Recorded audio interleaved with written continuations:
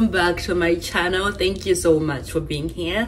For those who don't know me, my name is Maya. I'm a 4th semester nursing student here in Florida, and I'm just making this video to give you guys some of my absolute best study tips that I would give to anybody. As a 4th semester nursing student, I have racked up some knowledge over the past year, and I just wanted to share this with you guys, to anybody who's struggling in nursing school, and not just nursing school, pretty much any major that you're in college. I'm pretty sure these tips can be useful to you. And so please don't forget to subscribe to my channel and leave a like, leave a comment. It really makes me so happy when I get a comment. So thank you again in advance. And so let's get into the video. My number one absolute most important tip is just lecture. You have to learn how to get the most out of your class lectures, you guys. Like, sometimes I know that we don't like our instructors, sometimes we just don't like the course that we're doing, and so lectures are just so boring and just not fun at all. But still, you just gotta learn to push through it. You gotta learn how to get the most out of it, and one of the ways I do that is doing lecture recordings. So I like to record the lecture, especially if I feel like, you know, I'm tired and I'm probably not going to be able to concentrate too much. I like to record the lecture, and then I go home and I listen to it at my own pace. And a couple of semesters ago, our lectures were 4 hours long. Now I cannot sit through 4 hours of lecture. Like, 1 hour is my maximum. That's my wit end. And so I like to record lecture, and then when I go home, I would break it up in like 4 hours. So I would listen maybe in the morning, I'll listen to an hour, in the evening another hour, and just break it up throughout the day so that I don't feel as overwhelmed and I'm just able to concentrate more and get the most out of it. And then there is also, when it comes to lecture, they like to do textbook they like assign you textbook readings, and so they would assign you like 7-8 chapters for just one lecture, and they tell you to read all of them, and I'm like, no, I don't want to do that, and I'm not going to do that. And honestly, I don't think you need to do that. Now, some instructors are pretty petty, and they will intentionally add some questions that you would not know if you didn't read the textbook. But for the most part, instructors usually get questions from the PowerPoint. Now, do I like completely abandon the textbook and just never look at it and throw it to the sidewalk? No. I still like to go through my textbook. I go through page by page, and then I just kind of look at, the highlighted words. I read on those words, and then I look at the tables, the charts, the boxes, and the pictures. Usually those tables and charts, they kind of summarize what, the passages are talking about anyway. And so I still find that pretty helpful. And especially if it's one of those books that kind of gives examples of things, for a concept that your instructor explained. Some books will like give specific examples. Those are usually pretty helpful, so I would encourage you to do that. And you honestly do not need to like go through word by word in the textbook, just saying. And so I'm just gonna be looking down here because I have my iPad down here. And so number 2, my second tip is concept maps and comparison charts. Now I like to make these myself because I went through like Pinterest and just Google. I couldn't find like a concept map that was suiting my particular needs, and so I made one for myself, and I'm gonna try to like link it somewhere so that you guys can get it too, or you can just look at it and make it yourself. It's pretty easy. Now, a concept map, this is basically just a chart that you make. I like to use concept maps for disease processes that are very complex, so that I'm able to get all the different parts and I just put them on one page, and I'm able to like see the big picture of what's going on. Now, you can either use them like before lecture if you want to like prepare for a lecture, so you fill out the concept map after going through your PowerPoint, and then just so that you know the general idea of a disease process. So by the time lecture comes, you kind of know what to expect, and you also know what questions to ask. And so that's a really good idea. And you can also use them when you're studying for your exam, and you feel like if you want to test how well you've retained the information, you go through a concept map and you try to fill it out without looking at the PowerPoint, and then just do like a brain dump on the concept map, and go to your PowerPoints and see what you missed, fill out what you missed in like a different color, or you know, just highlight it, and so that next time you can see and focus on those points that you missed. So concept maps, absolutely great ideas. And then there's also comparison charts. I like to use comparison charts if we're learning about disease processes that are very similar, or like, you know, they have similar pathophysiologies or similar signs and symptoms, or just, you know, they belong to the same like body organ. I'm going to use a comparison chart, you know, just so that I don't get them confused. I can see them side by side and I can clearly see what are the differences, and then I highlight those differences, or I can highlight the similarities, and it's just very helpful when you do it that way. And so number 3 is practice questions. In nursing school, you have to do practice questions, especially if you're in your first semester. You don't know what kind of questions these are, you're still getting used to them. You have to do practice questions, and finding a really good source is it's an important thing to do. And so now, right now in my 4th semester, I honestly can kind of get away with not doing practice questions, just because I'm more familiar with NCLEX style questions. If you don't know what NCLEX style questions are, so the NCLEX, this is the board exam that every single nurse in the United States has to take when they're done with nursing school. They have to take this exam in order to be registered, because when you're done with nursing school, you are still not a registered nurse. You're just a person who has a degree in nursing. Until you take this exam, that's when you'll be able to work as a nurse. So nursing school questions are very tailored to suit those kind of questions that are on that huge exam. That's why we call them NCLEX style questions. So it's a very specific style of questions that you need to get familiar with. No matter how smart you are, you need to do these practice questions for you to get used to them with time, and it happens over time. And so some of my favorite resources right now, my school is like affiliated with the company ATI, and so, you know, we have access, we purchased access in the beginning of the program.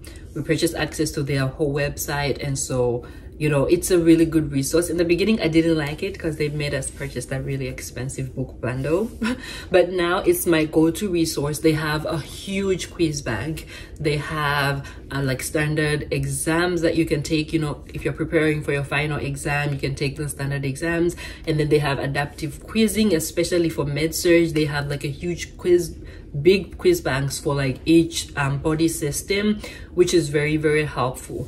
And yeah, just check it out. I think I talked about it in my first video about the TITs. I talked about it a little bit, but even in nursing school, you can still use this website. It's just a really great resource. Highly recommend. And then my other source of practice questions is this book here. This is the Davis Q&A success series. They have a ton for every single course in nursing school. They have one for it. So this is for med-surg. And they have so many questions in this book. It's crazy. And so I don't use it as much anymore because I just prefer ATI right now. But if you know you're looking for a certain topic and you don't find it in ATI, this can be like your second go-to resource. I also really like it. So yeah, and then I also like Simple Nursing. They have an app, and they also have a really huge quiz bank that I really like, and their rationales are just so really good. And so also check it out, but it's not free. You have to pay for the app. You have to subscribe to it. And then there's also Nurse Labs. Nurse Labs is a completely free website where they have a bunch of resources for nurses, and you know, they have practice questions. They're not as many, just a small number of practice questions, but they're still pretty helpful. And you guys check it out. You know, they have care plans, they have just notes and a whole lot of stuff. It's Nurse Labs. Check it out. And yeah, that's it for practice questions. And then my fourth tip is YouTube videos. In nursing school, we use YouTube videos so much, it's crazy. And so my number one absolute favorite YouTube channel is Level Up RN. Especially right now in maternal child is when I'm using it a lot. This is OB Peds. That's the course I'm in right now. Like, this is when I've been using it so much. I love their pediatric playlist. And so the videos, what I like about them is that they're very short and summarized, and also they are very in line with my school's kind of like course objectives. So there's a lot of stuff that are similar, like you know, maybe the wording of things, and that's something also that you have to keep in mind when you're looking for YouTube resources, because some resources, they're gonna, you know, some of them go in like a lot of detail, and maybe your nursing school does not require you to know that much, and just, you know, have like a general idea of things. And so you don't want to waste your time getting all of this information that you don't really need for your unit exams. So that's what I love about Level Up RN. It's very to the point, and very in line with my school's kind of like curriculum. And so you check it out. And then there's also Registered Nurse RN is my second go-to. And Registered Nurse RN, I don't use it as much because their videos are longer, but this is like every nursing student's favorite YouTube channel. And Sarah, that's the the lady who teaches, she's really good, and she doesn't just make videos about, you know, like coursework stuff. She also makes videos just about life in nursing. You know, she talks about maybe nursing salaries, she talks about, you know, what clinicals are like, which is awesome. I watched her a lot before I came into the program, and I was just trying to prepare and get, you know, I was just looking for someone to listen to who's been to nursing school and just their experience with everything. So really check it out. And then there's also Simple Nursing. I mentioned it when talking about practice questions, but they also do have a YouTube channel, and you know, I also really like it a lot, so go check it out. I'm forgetting one. Oh, Picmonic. Picmonic, in the beginning I just used to watch the YouTube channel, but I loved it so much that I subscribed to the app. So Picmonic is so fun.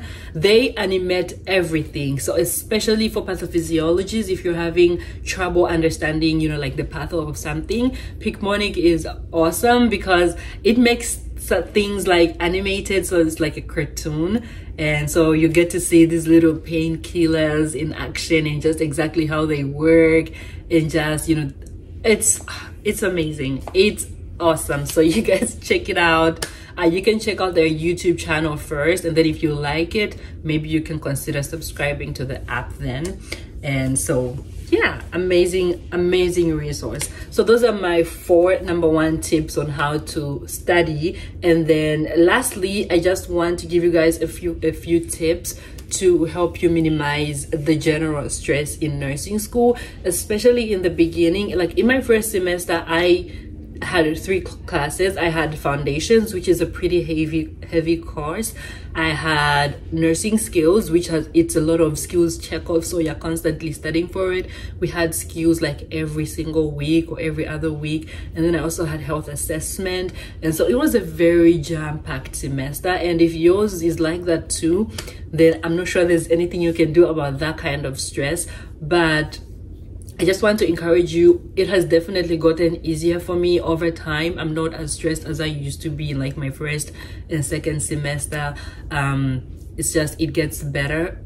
And so one thing that you can do to reduce your stress is just to be prepared. Do not procrastinate. I highly advise you, when you have a little bit of downtime, do an assignment that's due maybe 2 weeks later, that's due like way in the future. Believe me, your future you will thank you. And I know it's kind of a pain, you know, doing coursework ahead of time, but it just helps tremendously. And also, I just want to encourage you, do not cram. When you're studying for an exam, don't do that thing where, you know, you only start studying like, you know, a few days before, or maybe you can start studying a week before, but like, don't let it be like a week before your exam, that's when you're starting to dig around your notes. You're starting to be like, oh my god, where's this? You're starting to listen to lecture recordings. That's what I used to do, and that was overwhelming. Now right now, I try to start studying as soon as I come back from lecture. Like the next day, I'm going through the PowerPoint, you know, I'm rewatching the lecture recordings, I'm writing more notes. I just try to make sure that I have a really good grasp of this week's information before I'm introduced to next week's new information. That helps tremendously. Don't let your schoolwork pile up. Don't let it be like that.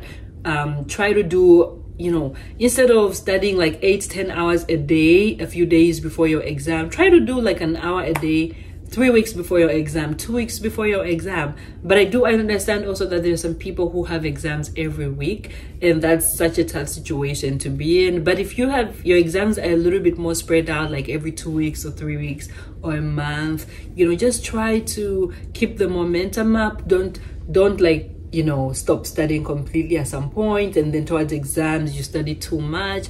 It makes you so stressful, and I don't encourage that. And also, one more thing to reduce your stress is reward yourself. Don't force yourself to study. If you feel tired, take a break, change the scenery. I like to reward myself with little meals. So I'm gonna say, okay, if I go to the library and I complete these, like I make for myself certain tasks, so if I complete them, I'm gonna go and give myself like a really nice meal. I'm gonna eat something nice, and that's how I like to reward myself. Or when I'm at home, I just say, okay, if I manage to like finish this topic, I'm gonna watch an episode of like my favorite show that I'm watching at the time, and or I'm gonna take a nap, or just kind of don't make it stressful for yourself. Make it simple, make it fun. Don't make it like a very hard process, because your mind feels the stress. So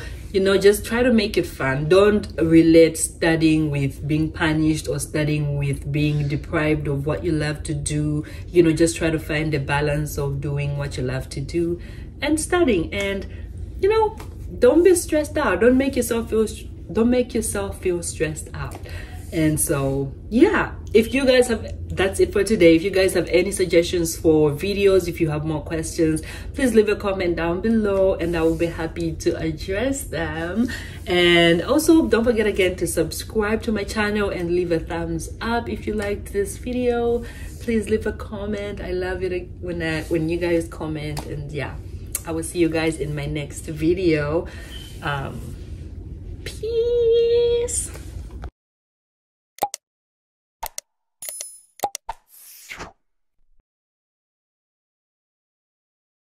Thank you.